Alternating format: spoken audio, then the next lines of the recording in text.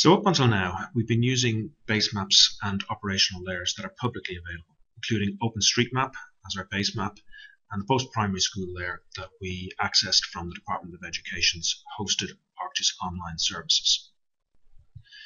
I want to spend a little bit of time talking in a bit more detail about base maps, what base maps are available, how you can use them, and how you can access the OSI's MapGenie base map services within ArcMap. So the first thing to emphasize is that within ArcGIS, all maps, either web maps or desktop maps like these, are made up of a number of different layer types. These include what we call operational layers, such as in this case the post-primary school inventory, and base maps, which in this case we're using OpenStreetMap. Operational layers such as these can come from your own ArcGIS server services or can come from other ArcGIS server services that are publicly available. Base maps, such as OpenStreetMap, come with ArcGIS and are typically accessed by connecting your ArcGIS desktop session to ArcGIS Online.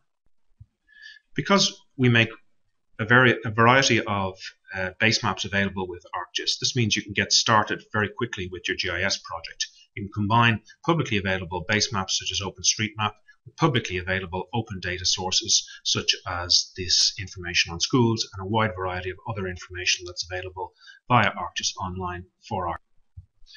To see which base maps are available, you can just click on the Add Data and the Add Base Map option.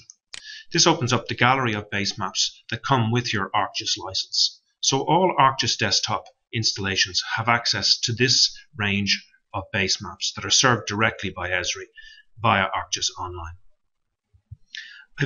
I've been using OpenStreetMap as the base map in the demonstration so far, but I want to click on the imagery base map and add that to show you the sort of image quality that's now available directly in your ArcGIS desktop via ArcGIS Online.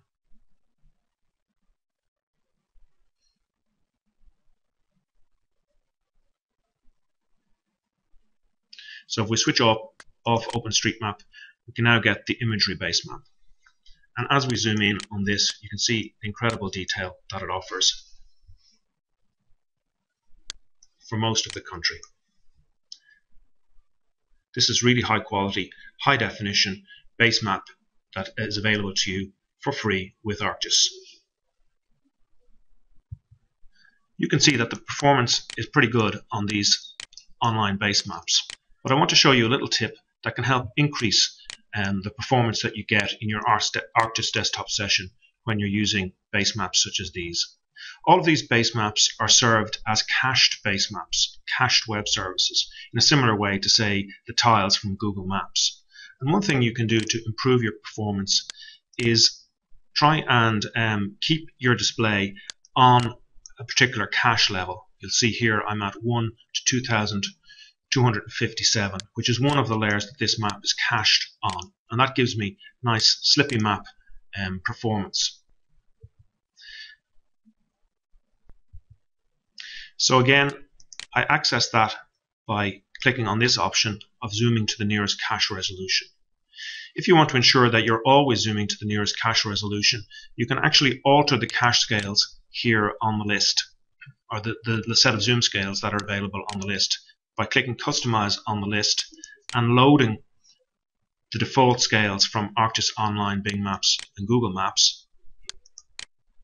And this ensures that as you zoom in or out, you're always on a particular cached zoom level. So if, for instance, I want to go to just over 1 to 1,000,000 scale, I can hit the cache at that scale. And if I want to go back in to just under 10,000 scale, I can hit the cache at that scale. And I get the sort of performance that I would normally expect from a web mapping application, but this time within ArcGIS Desktop. In a similar way, you might want to add thematic data to your map directly from ArcGIS Online, which again you do by using the Add Data button, and this time instead of Add Base Map, you click on Add Data from ArcGIS Online.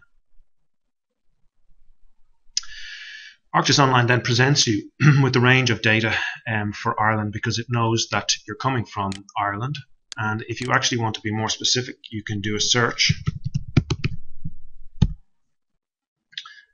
using a particular tag. In this case, I'm just going to use Ireland as the tag. and it presents me with a range of information which has the Irish tag on it. You can see that there's a lot of different sorts of information that you can access and add to your map directly from ArcGIS Online.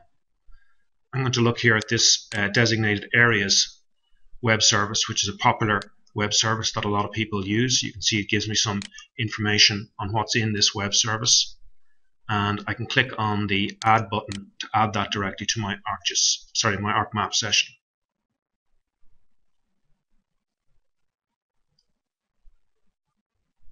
And there it is added. I'm just going to switch off the schools.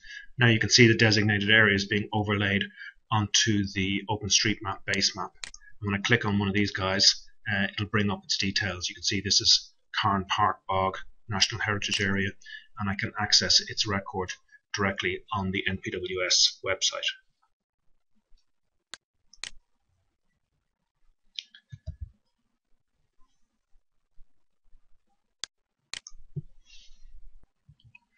I want to turn now to using MapGenie in ArcGIS Desktop, and I'm going to open an entirely new map session in order to do that.